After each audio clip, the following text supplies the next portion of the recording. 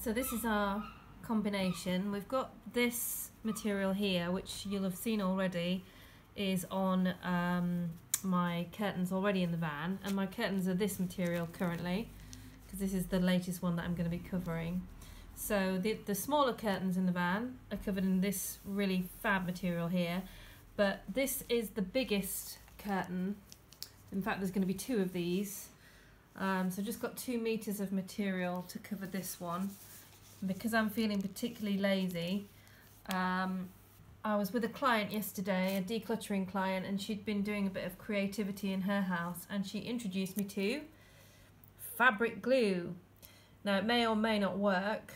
I've never tried it before, so I'm going to try it today because it will save me a bit of time, I'm hoping. So this is my Caravan curtain that's going to be covered, but this time, instead of doing this one, because I thought it'd be a bit too much, as this is the largest curtain, I thought it'd be too much to have it with this one, and because I've already got my grey fabric, which is where my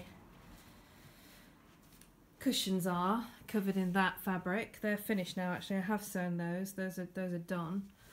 So now that I've got those,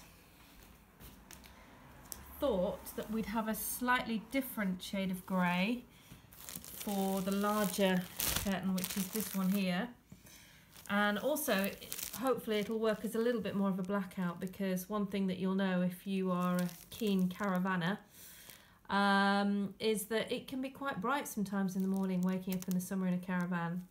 So I think that the combination of those 3 materials is going to look pretty nice once it's finished. So I will keep you posted and I'll let you know how it goes with my curtains today.